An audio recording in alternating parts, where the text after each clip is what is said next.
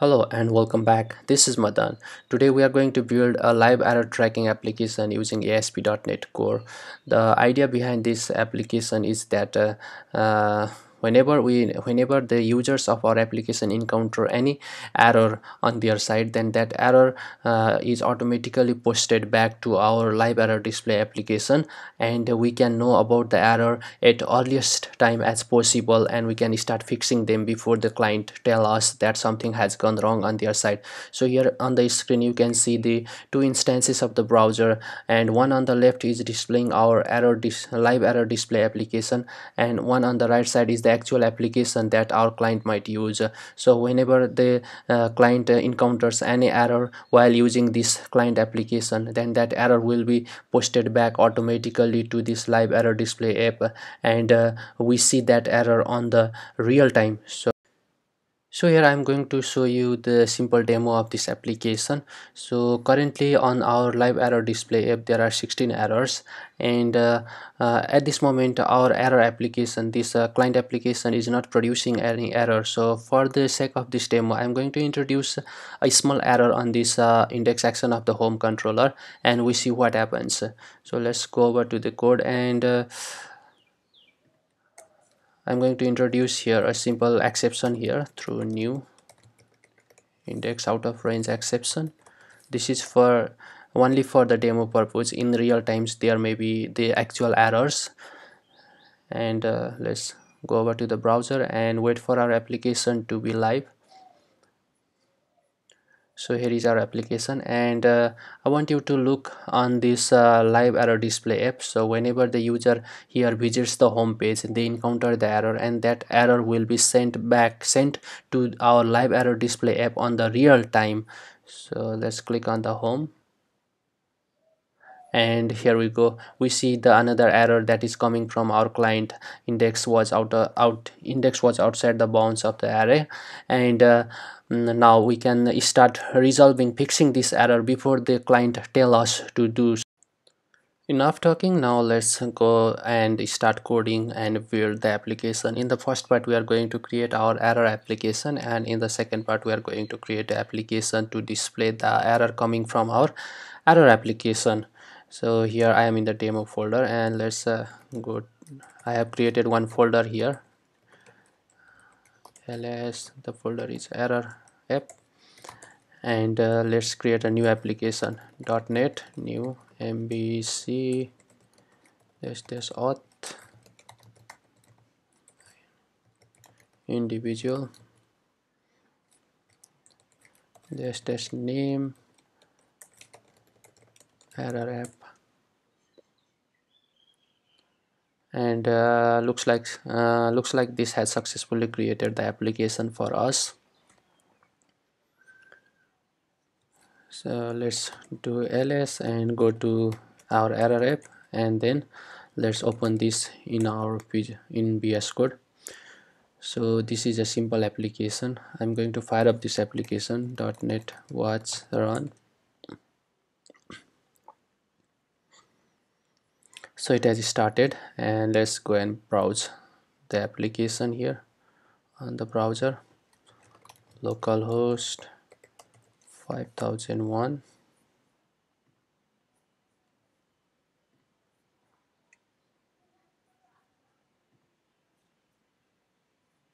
and our application is up and running. Let's click on S. I'm going to use the home controller, and I'm going to use the error action of the home controller of this application and customize how it display error to the user at first. So for this let's use this error action, and then first of all I'm going to receive the exception. Oops, exception from the http context dot features dot get exception feature. So this, with this we can receive the actual exception that has occurred in our application, and you can see here If I do exception dot, then I can see the errors here, and if I do exception dot error, then we can see the error data, message, source, stack trace. So at first what I'm going to do is I'm going to use viewback, and then use the create the dynamic error property, and from there on that I can use exe exception dot error dot message. Again, let's create another viewback dot stack trace equals exe exception dot error dot stack trace. This stack trace gives you the detailed information about the error, and another one is viewback dot except and exception path equals exception dot path. So this gives where the actual error is coming from, and let's remove this from here, and we can use the same view. Let's see if the error view is there in home or not. So it's not there, so let's create another file here, error dot cshtml, and on this we can use our viewback data and display the error message to the user. So what I'm going to do is simply say errors in the application, and let's display the error here. So let's use the p, and then let's display error message, and our message is viewback dot, I think it's error, viewback dot error. Let's put a horizontal line here, and on the another p I'm going to display stack trace viewback dot ck stack trace, and let's put another hr here, and path error path, or the exception path, viewback dot, and its exception path. Let's copy this and then paste it here, exception path. Let's save this, and at the moment we don't see any errors here.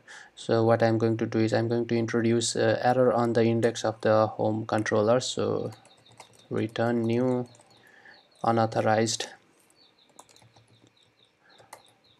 exception. Actually we're going to throw the exception here, throw new unauthorized exception. And if we go over to our startup.cs and see that, then if our application, if we are developing our application in development mode, then we are going to see the developer exception page, and if our application is on the production mode, then we are going to see the error message that is displayed using this error.cshtml. So for this demo, what I'm going to do is I'm going to comment out these two line and put this on the development environment as well. In your case, you can change the application development mode. If you are using Visual Studio, then it's pretty easy to change the application environment using the configuration file. So for the simplicity, I'm just changing the way the development mode displays the error. After that, let's go over to our application and let's refresh, and here we go. We see now, we can see our customized error message displayed on the error page of our application. So this is the error message, this is the stack trace or detail about the error, and this is the error path. So now the user, whenever any error occurs, then users are redirected to the error page and they see the error. But in the actual production app, we may not want to see show those errors to the users. Instead, we can simply show them the display them the page about saying something has gone wrong. And but in this demo we are going to display all those errors on this page. And now our error side application our application is properly displaying error. Now the next step is we need to send this error to our error display application, which we have not built yet. So the other things that we need to do to send this error to our live error tracking application is that we need to create one model here and store the error to that model, and pass that error to our other application that is going to display the error. So for that I'm going to create a model here, simple model here, new file, error.cs, and let's give it a namespace of let's copy the namespace from other models, namespace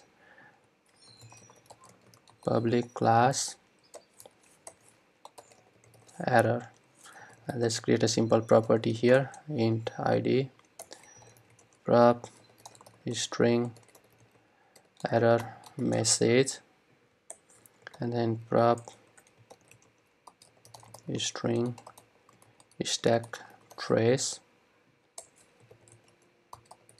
prop string exception path, and let's save this.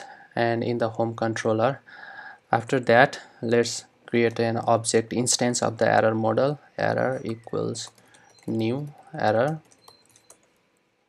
and then error dot error message equals exception dot error dot message error dot stack trace equals exception dot error dot stack trace error dot exception path equals exception dot path. Now we are going to create a method to pass those data to our live error tracking application, and for that I'm going to create one method here, private http content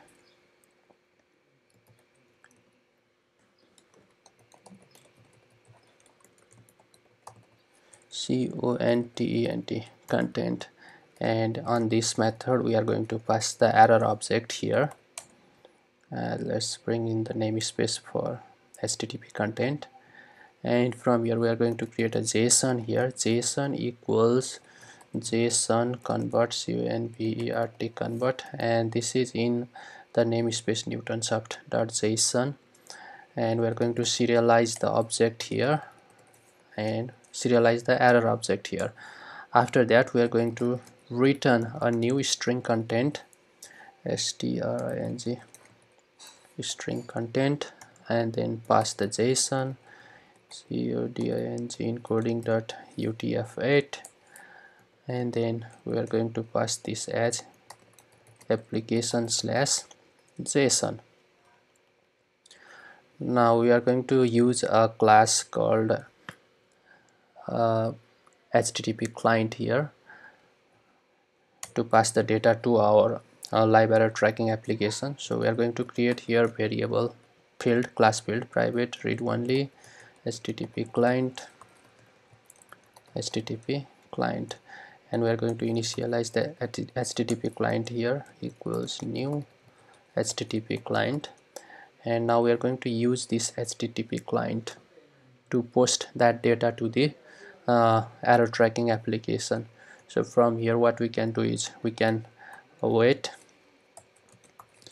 HTTP client dot HTTP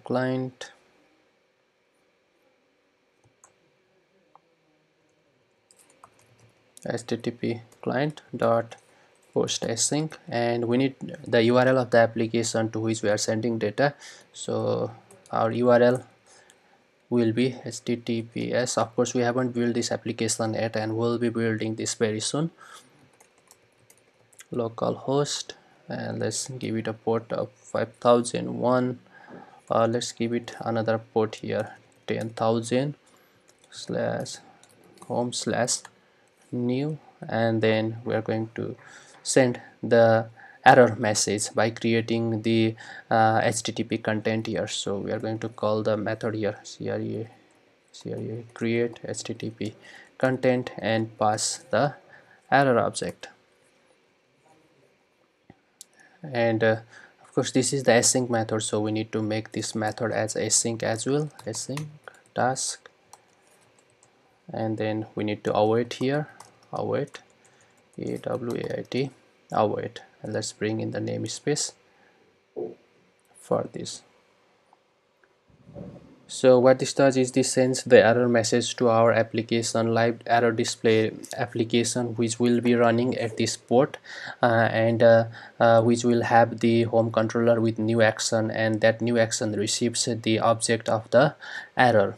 So this is our client application that would send error to our live error tracking application, which we'll be creating very shortly.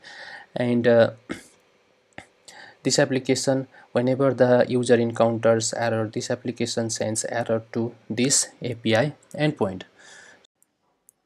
Now I'm going to create our live error tracking application. So I'm going to create a folder here, mkdir live error tracking. Let's go into that directory, and here I'm going to create a new project, .NET new MVC.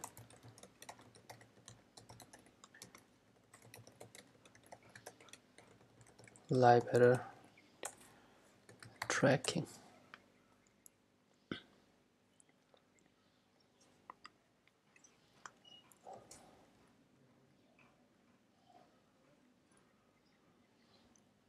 This has successfully created our application, so let's do the ls, and let's go inside that directory and open that directory in our Visual Studio Code.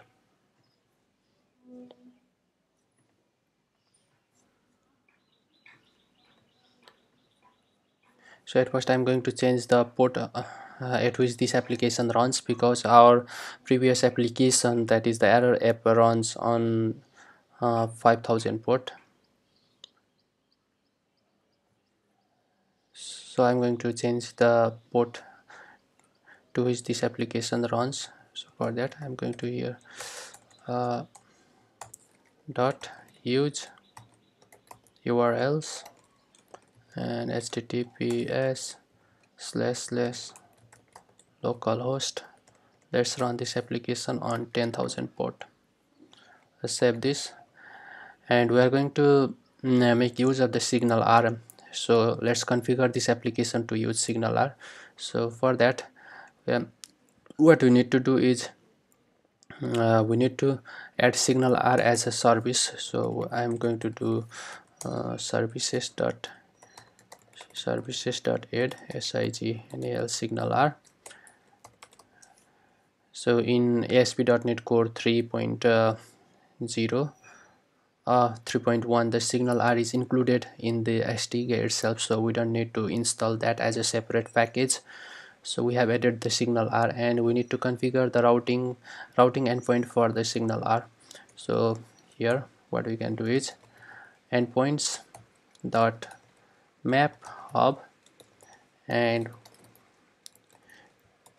signal server. We are going to create this class shortly, and then our path for the signal R will be signal server. So let's create this class, and I'm going to create this class in the root folder, signal signal server, and let's create a signal server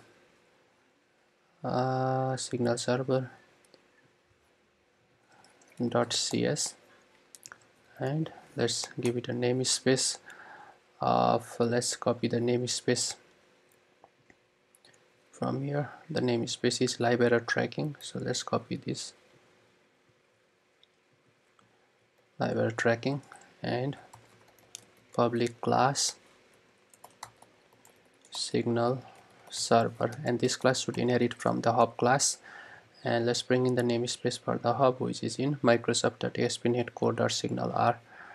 Now our errors should go away, and after that we are going to install the client package JavaScript library for the SignalR. For that, I'm going to make use of the npm, and to use npm you need to install the node package manager, but I have already installed node package manager, node and npm. So if you want to use that, go ahead and install node and configure npm to use with the node first.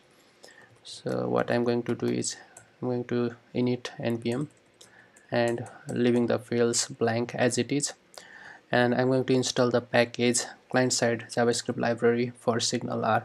So npm install Microsoft slash SignalR @latest latest save.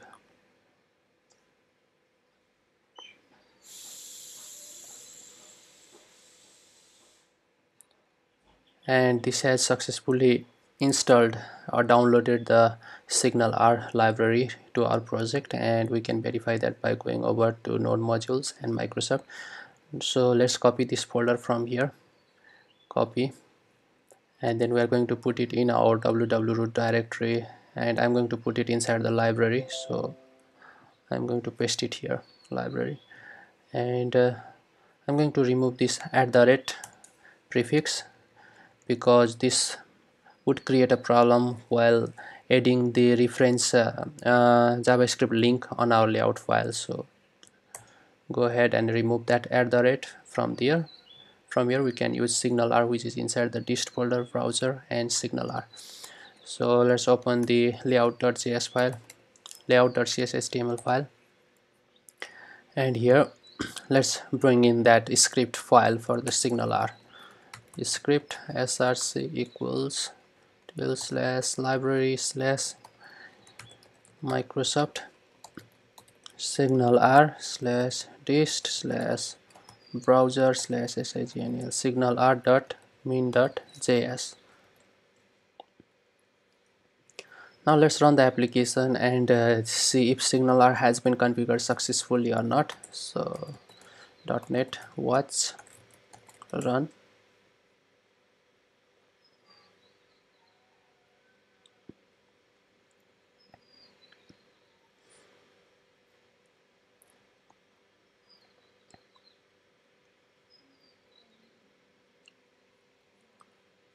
So our application has started at localhost 10,000 port. So let's go over localhost 10,000 https. So it's up and running, and let's test the URL for Signal server, SignalR, SIGNAL Signal server, which is the URL that we configured on our startup.js Signal server. So let's refresh, and it says connection ID is required. That means we have successfully integrated SignalR to our application. Now to receive the errors from our client application, we need to create a model here. So let's head over to the model folder of this application, and I'm going to create a file called error.cshtml namespace. It should be cs, not cshtml. Error.cs namespace, and let's copy the namespace from here. Namespace this dot models, and let's add a class here, public class error, and I'm going to add a few properties here. So prop int id string error message,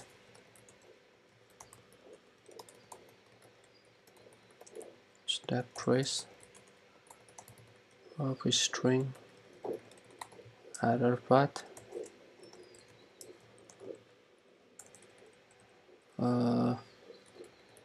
boolean is resolved. This is a flag to check whether the error has been resolved or not. So let's initialize this to false, and let's create another property here, string resolved by the name of the user who resolves the error of string and description.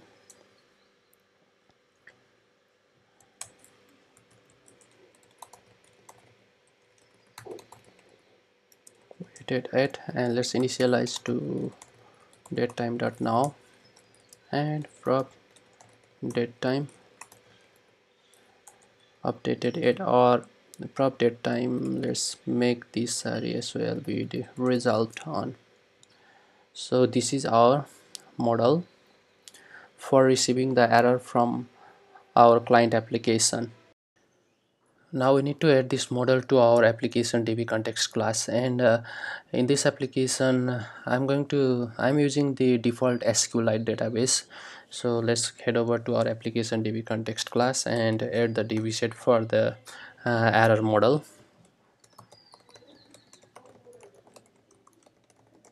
Errors, and let's bring in the namespace for that here. And now I'm going to create the database migration. So terminal .NET EF migrations add.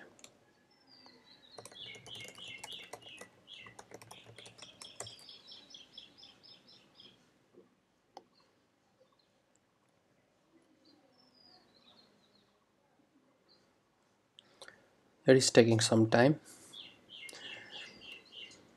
.NET EF database update.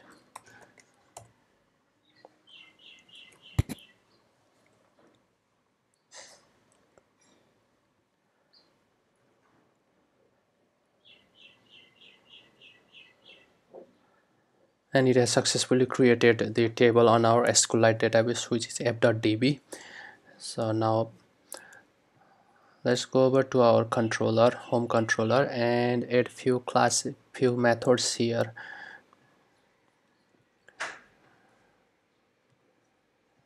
So at first I'm going to inject application db context here, application db context of context, and let's bring in the namespace for application db context, and let's create an initialize field context private, make it private underscore, and at first on the index action we are going to display all the errors. So variable errors equals context dot errors dot where x goes to x dot its result. We are going to show the errors, we are going to show the error that are not resolved, and we are going to order them where they are ordered by ding, order by descending. X goes to x dot created at dot to list, and it's showing us the error that where, oops, it should be here. Okay, so these are all the unresolved errors, and we're going to send those errors to our view. And let's make this is by default, this is a get, this method responds to the get request, but let's explicitly define this as the get, so that it would be clear for us which method is get and which is post.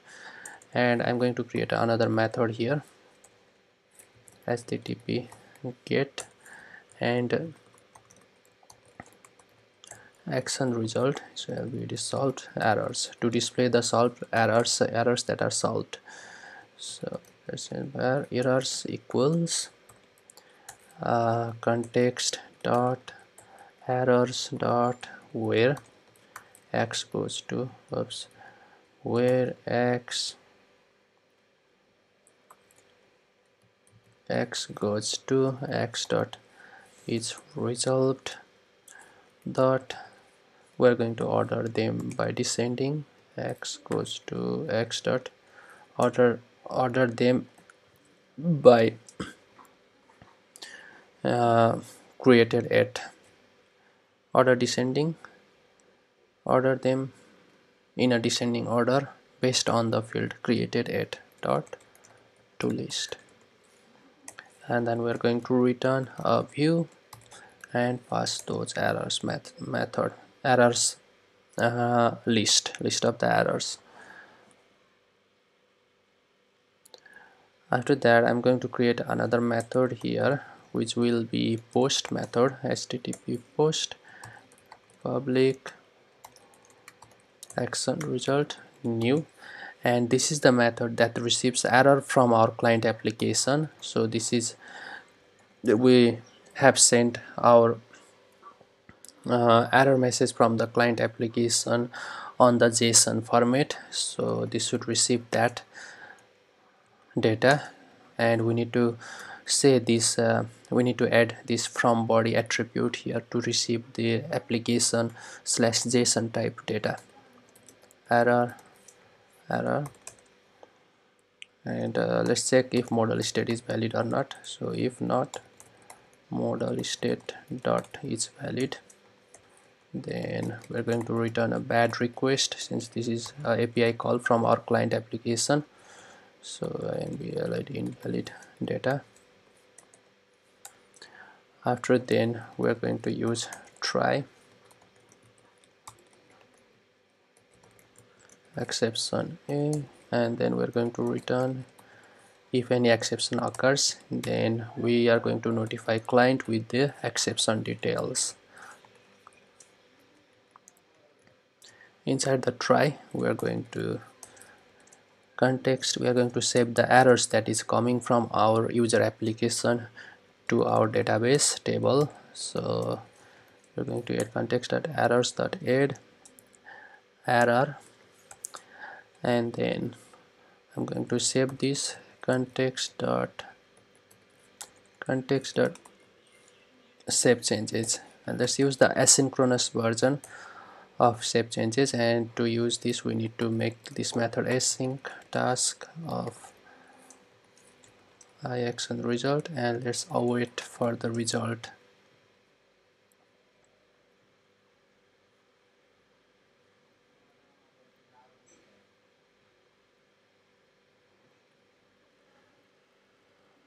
Context the await operator. Oops, I made a different method async. Actually, I should make this method async. So let's undo the changes here.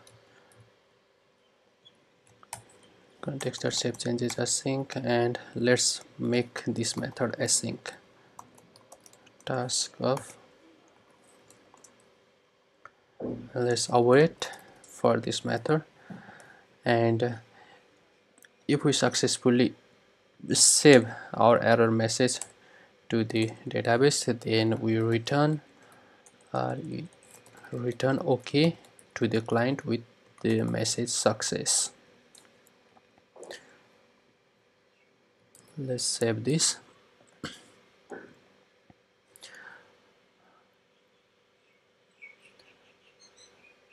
After then, I'm going to create another method here, which will be http get method, http get and public I action result.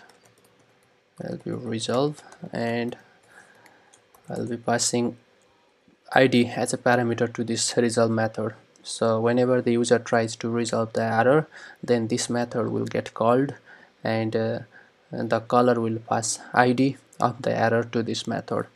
And this, what this does is, but errors, it gets the corresponding error with the id, given id from the database,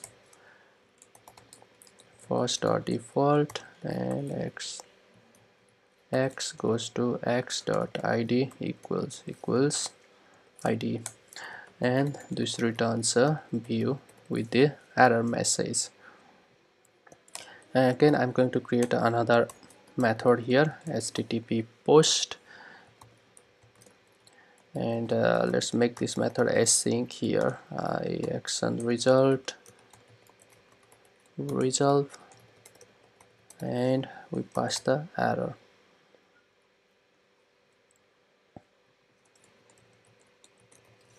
HTTP post. And what this method does is actually this method updates the error and set its is resolved property to true. So let's check model state first. If model state dot is valid, if not, then we're going to return the view with the data coming from it. After then, let's fetch the error from the database first and then update that error. So saved error equals context dot errors dot first dot default x goes to x dot id equals error dot id, and saved error dot equals description equals error dot description, saved error dot resolved by saved error dot resolved. Let's set this to true. Saved error dot resolved on equals datetime dot now. After that, we are going to update the error message, update, and then pass the saved error, and then we are going to await context dot save changes async. After that, we are going to return user to the index action, redirect to action name of index.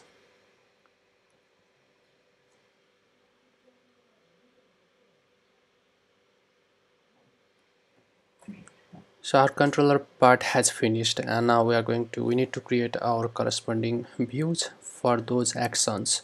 So let's create the views.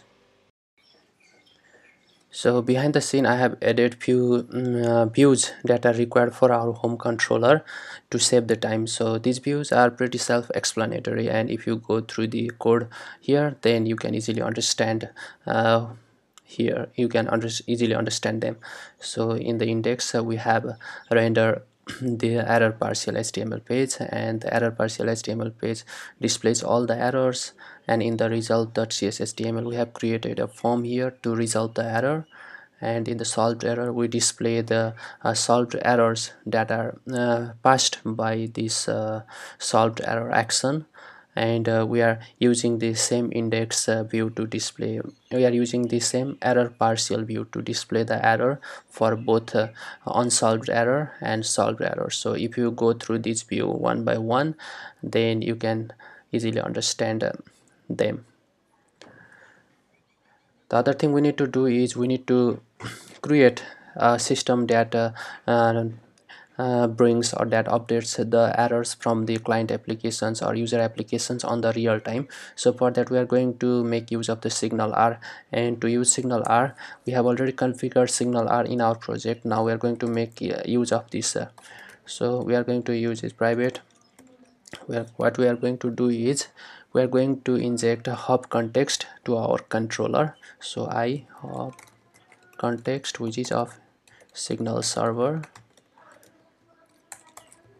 hub context, and let's bring in the namespace for the hub context here, and let's inject this here, I hub context of Signal server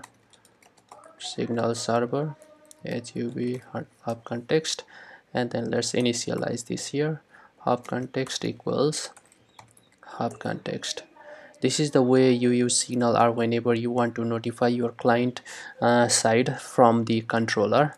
So basically you can use ihop context.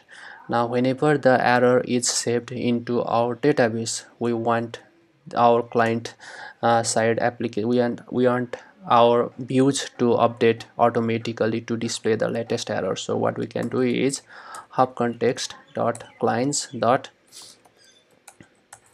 hub context.clients.all dot, we have a method called send async, and we need to pass the name of the method that we want to execute on our client side. So what we can let's give it a name of refresh error, and the second parameter we can pass anything we want to, or we just pass empty string here.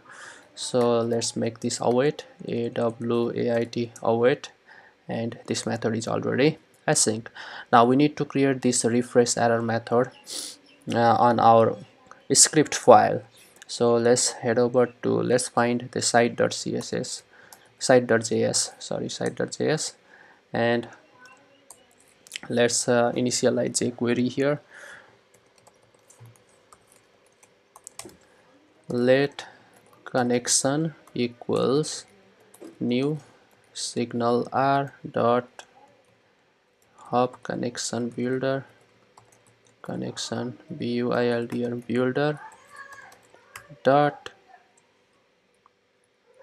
with URL, and we need to pass the URL here, signal signal server dot build.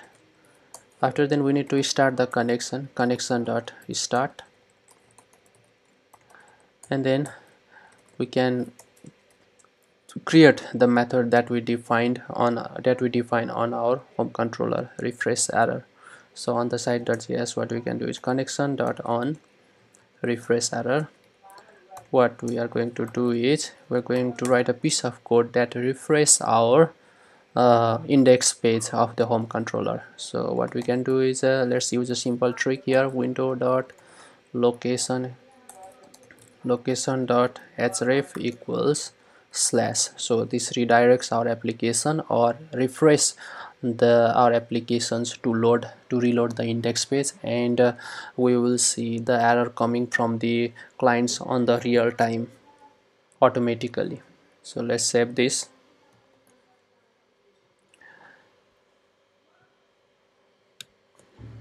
And there is one thing we need to do on our client side application. Since this application is running on 10,000 port, so we need to send data to the 10,000 port from our client application. So let's go over to our client app. Let's open the application that we created before, and this is our client application. Let's open this in Visual Studio Code, and oh, we have already configured this to send the data on the 10,000 port. So now let's test our application. So here I refresh on the home page, and we don't see any errors on our live error tracking application, which we should see.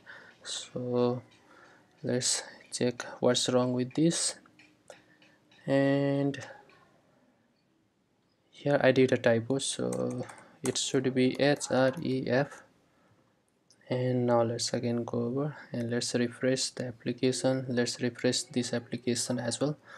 Now I click on privacy, and let's go on the home, which is now currently throwing exception. So when I click on the home, we see the errors.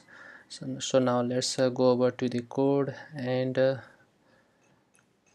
throw new type of exception to verify it's actually working. So this is a new index out of exception, index out of range exception. Let's throw this, and let's check if the application has started up or not. So it's starting up.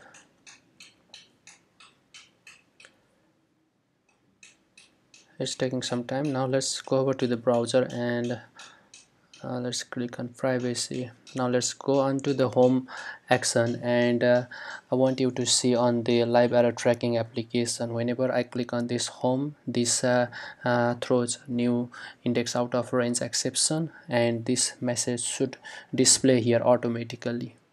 So click on home, and here we go, we see the error message on this. So we have a result button here, and if we click on the result, if I click on the result button, then we can see the error path and then stack trace, and now from here we can cancel it, or what we can do is we can resolve the error. So we can write some description here, error resolved, and resolved by the name of the person, and then click on resolve. Then that error has gone from our main home page. But if I go over to the, let's go over to the code and see what the URL for that.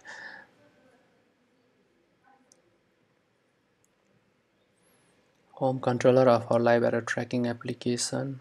And if we go to the solved errors, then we should see the solved error. solved solved errors, solved error.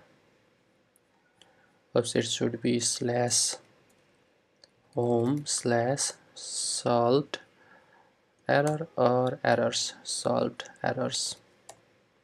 And this is the solved error. So let's add the link for this on the navbar. So let's go over to our layout.cshtml, layout.cshtml, and I'm gonna copy this and paste it down here. And then we are going to visit the solved solved errors action of the home controller, solved errors. And I'm going to add a little pipe here. So let's go over and refresh our application. Actually it is starting up, so let's refresh it again, and we should see those links. So whenever we click on home, we see all the errors. Whenever we click on solved error, we see the solved errors. And whenever the client application throws any exception, then we are going to see those exceptions automatically to our live error tracking application.